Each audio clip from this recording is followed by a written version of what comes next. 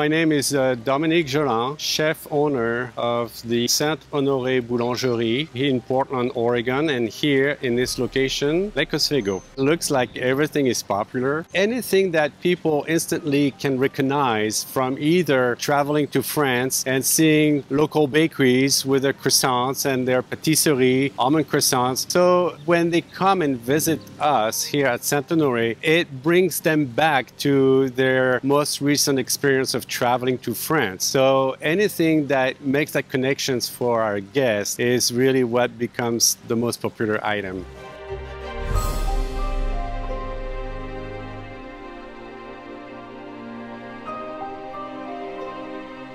I really enjoy traditions. I really enjoy working with people, connecting with people. And with all these years of experience, one of the best moments for me here at Saint Honoré is teaching, passing on the skills, and showing them techniques and developing products with them. That's really something that I really like. We're getting ready for more ficelles in the oven. A little scoring here that really helps to finish the look of the bread in the oven, but also helps to control the final rise in the oven. The key things for making a baguette is time. You want to work with time and give the right time for the natural process of fermentations to maximize the quality of the ingredients that you're using with the flour and develop all the flavors. Most of the bread coming out is taken to a light bake, and we use this to make our panini sandwiches. So we don't want a complete full bake because then it goes back on the panini grill, and that what gives a nice hot sandwich, grill sandwich. So that's the difference between a full bake and hard baked or light bake. I grew up in a family of bakers back home in Normandy in the small town of Etretat. Ever since I was born, we used to live on top of the bakery, and I grew up in this environment. My daily life or routine back then, growing up as a kid, would go downstairs every morning getting ready for school, and we walked in the middle of everything that was happening. That's how I grew up. My father decided to be a baker in the 40s. And at 14 years old, that's when he went on for his apprenticeship. And eventually, shortly after he completed his apprenticeship, he took on his own business that he owned and operated for 35 years with my mom. Chouquette, this is a very traditional French pastry everywhere. In France, every bakeries, they'll have their own chouquette first thing in the morning. And this has become somehow our signature product here with being baked fresh several times through the day. We usually typically go through anywhere between 15 to 20, 30 dozens.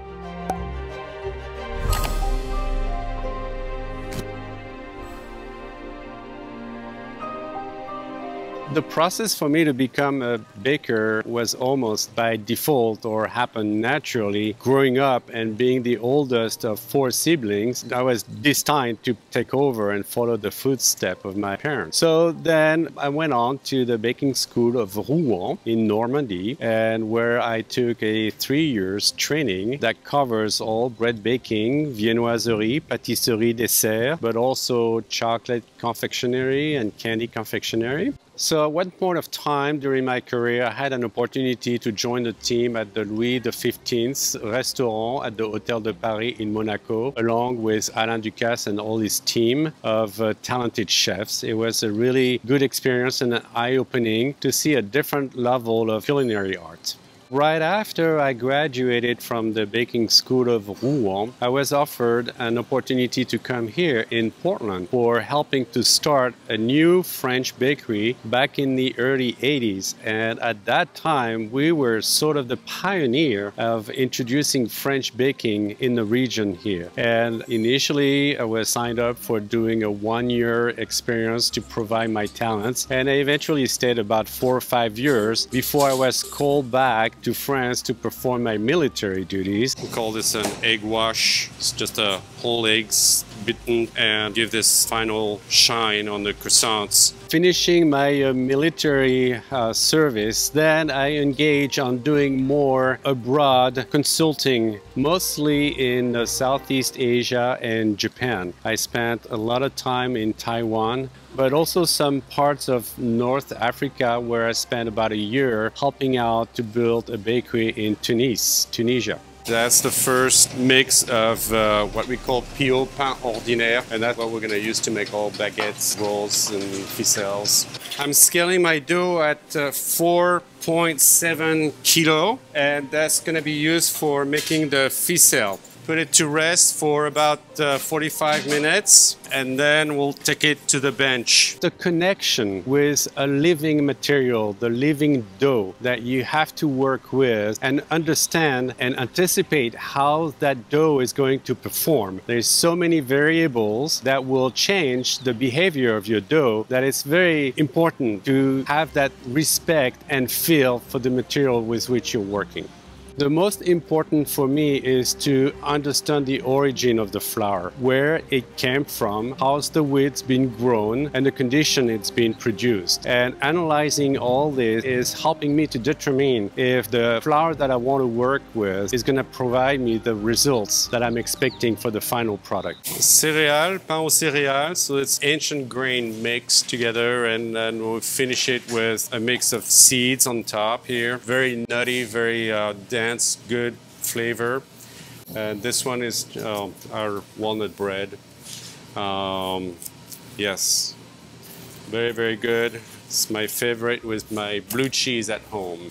The first thing that I look is how it's baked. If it's done right, it has a nice crust that can hold the baguette. You don't want the crust to be too thin, otherwise it's going to turn really soft and soggy, or too hard when it's too crusty, too hard to bite. And then I'll cut into it and get a feel for the texture and have a pleasant mouth feel. During one of my stay in Taiwan, I was asked to perform some presentation on French bread baking at the Taiwanese Institute of Baking. And when I met the team there, I also met team members from the American Institute of Baking in Kansas, which they offered me to come and visit their facility in Manhattan, Kansas. And from there, decided to enroll for their program. And I spent about 6 years finishing and graduating in baking science and technology. So this is almond croissants, which by far is our top seller since day one, 20 years ago. So it's leftover croissants, so it has time to firm up overnight. And then the next day, we cut them open, spray them with some simple syrup, fill up the almond cream, and bake them. So we call them also twice-baked croissants. The key for making a croissant is to understand how to bring layers of butter together with the dough. The magic for that is to try to bring those two elements to work together. So it's a matter of temperatures and consistencies so that the butter and the dough forms together those layers to develop that flakiness and crunchy texture. So really what makes a good croissant is to feel, it should be light to the weight, has a nice definition of the layers from the folding of the butter into the dough. And I like my croissants to be baked at the right stage when you have a good crust to it, have a little crunch when you bite to it, and brings all the flavors, the caramelization of the butter and all of this. So you look at the bottom, it's fully done. There's very little traces of butter on the bottom. That means that butter is really baked through with the dough, and you're not gonna feel that heavy, greasy texture. You know, it's really gonna bind together and develop all the natural flavors, caramelization flavors of the butter. Voilà, croissant au beurre, tout chaud.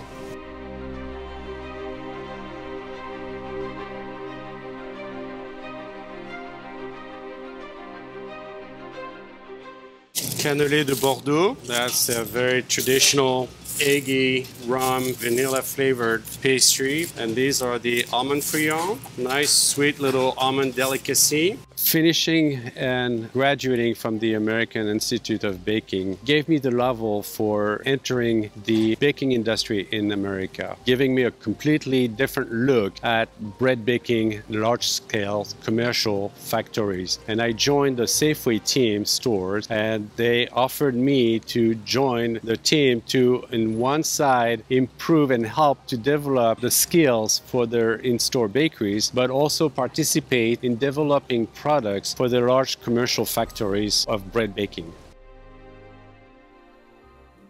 This is our antique bread cart that was actually used back home in France at my parents' bakery. You see it has the last name on it, and it was back in the 50s, early 60s. You know, they were taking the bread into town and delivering it to all the customers before they brought in the cars and doing it by cars, but they were pushing that cart in the street of Etretat, my hometown of Normandy, known for its cliffs that have been known all over the world through the paintings from Monet and other different artists, especially from this era. This is our cut of baguettes. The tub of dough that we scaled earlier on the mixer, we're taking it to that machine device, and it will divide it into 20 parts. Dividing, doing a pre-shaping, giving another rest, and then we'll go back to it and form it to its final shape.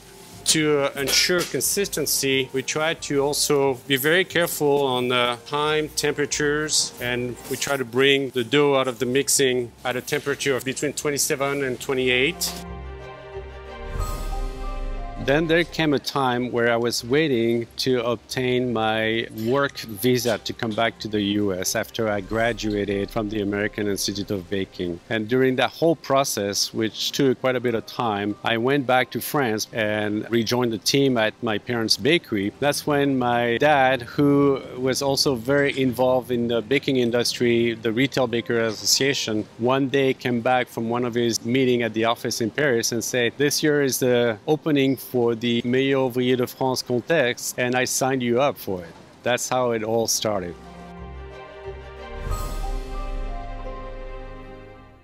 At first, I felt really humble because I was very young and felt still pretty inexperienced. But then I really took on to it and really started to look at the program and training myself with also peers that were already Meilleur Ouvrier de France.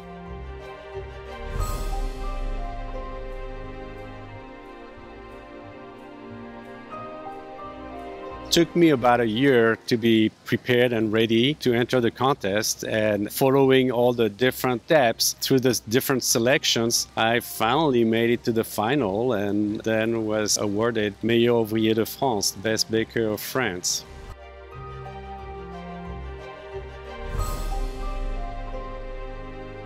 Everything that we do here on the bench, it's all hand-shaped, and that really adds to the quality, the texture, the softness to the final product. And one very key element too is to allow the time for the dough to rest in between all the different stages, and just to provide the time for this living material that we work with to do its own things.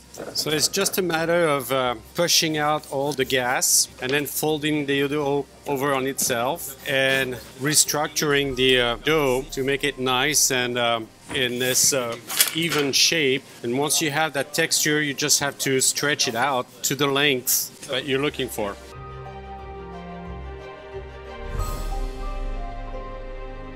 So I don't recall exactly the number of entries when we first signed up for the competitions, but we were about a couple dozens to go to the final. And the final is organized over a period of 3 days where you have to perform like you're in your own bakery. You're requested to produce a certain list of products with certain criteria, and you have people to assist you. So you'll be judged not only on your performance and your skills, but also how you manage your work, how you manage people, because you're given time for getting access to the oven. But you have to remember there's people before you and after you. If you miss that time slot, you're out.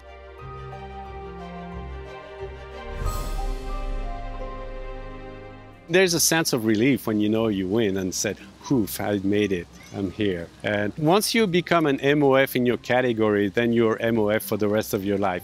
But I was still very young at that time. I was one of the youngest ever won a contest in the bread baking competition of the MOF. So I don't know if I truly measure the level of accomplishment at that time. It almost felt like, okay, I won. That's great. That's cool. Now I'm an MOF and let's move on.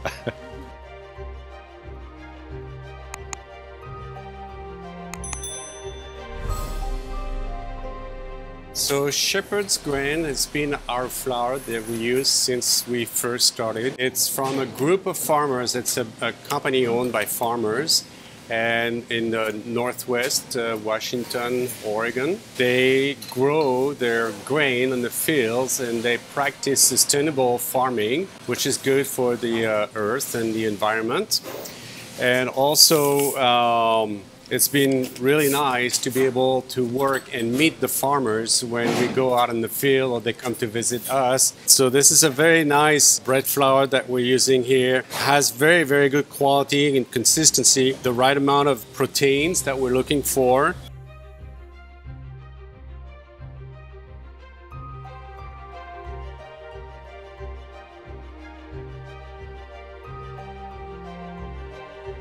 So here we have our final product, the ficelles. We're gonna check on the quality. What I like to do first is feel the crust. You know, it's nice, crispy, not too thick, and it has some good feel to it. Then what I'll do is I'll just do a break, and that's when I'll see how nicely it comes together and tears.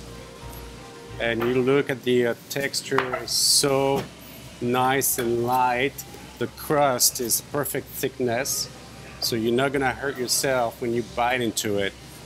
So that's the first step to look at for the quality of the tear. Then what I'll do is check at the inside to look at a clear cut that shows the grain, and it shows a nice creamy texture, soft to the touch, and open irregular cells. And then the last final thing is I will just cut it lengthwise to have a very good look at the entire organization of the cells. And you can tell it's well open cells all the way, soft to the touch, and you don't see any, nothing prominent. It's a nice, even consistency with the smell, but nothing really gets at you. It's soft, creamy again, a little bit of acidity from the fermentation, but not so much. It's not a sourdough, it's a baguette. So we're looking for a little bit of a flavor, but what you get also is the true smell from the grain and the flour that you can identify inside of the product. Perfect. My favorite moment of the day is my breakfast, when I can just enjoy a nice loaf of baguette or ficelle, fresh out of the oven, and butter. And that makes my day, pretty much. Et voilà, bon appétit. Perfect.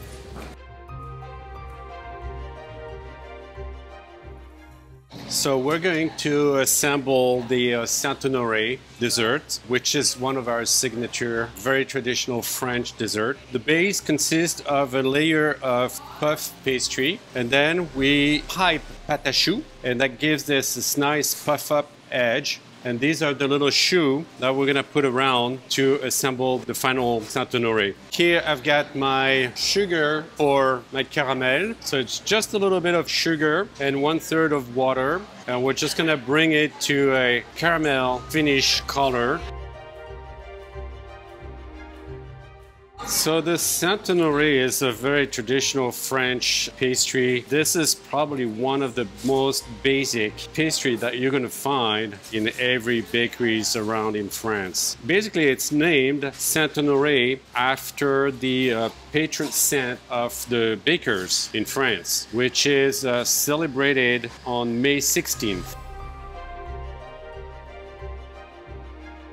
So immediately came back here. I was here in Portland and I started my new assignments with the Safeway stores. But already then I knew that at some point of time I would go back to my root and really go back into having my own bakery. I came back for good in the US in the early 90s and we opened our first Honoré in 2003. I had pretty strong set ideas of what I wanted to do, but I took on my own to do a lot of traveling in the US, but also abroad and kind of get a feel for what was out there and also continued to build up on more ideas. It took about a good year and a half, 2 years of really focusing on what I wanted to do and how I wanted to do it.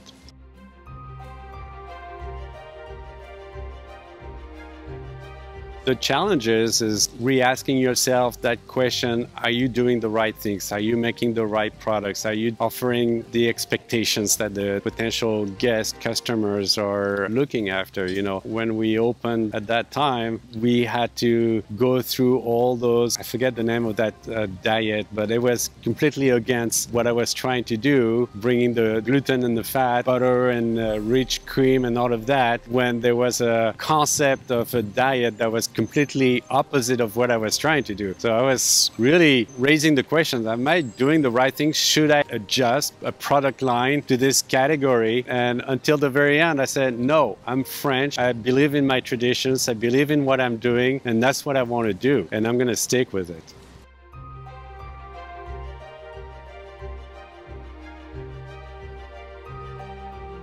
Our plans is to continue providing that recognitions from our customers, feeling like they enjoy what they find here at Honoré. And yes, we could open more locations. That's part of our plan. But again, the way that I approach it is I want to make sure that my teams are prepared, and so we don't lose the integrity of what we worked so hard to build.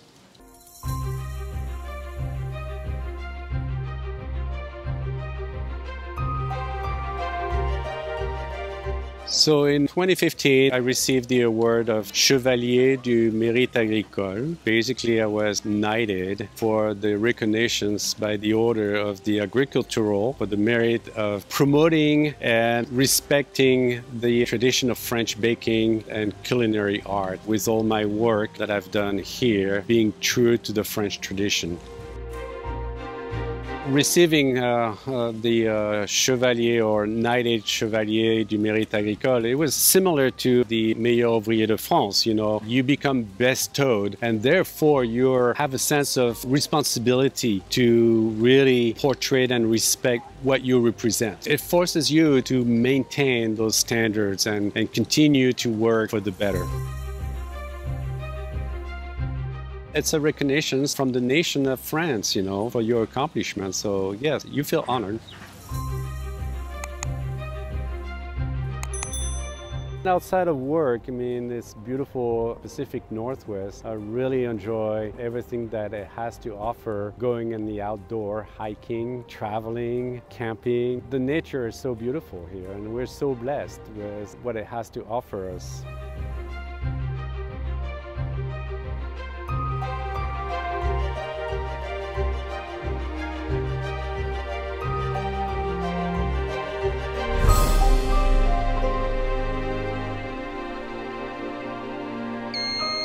In the merit of agricultural, no, let's start over.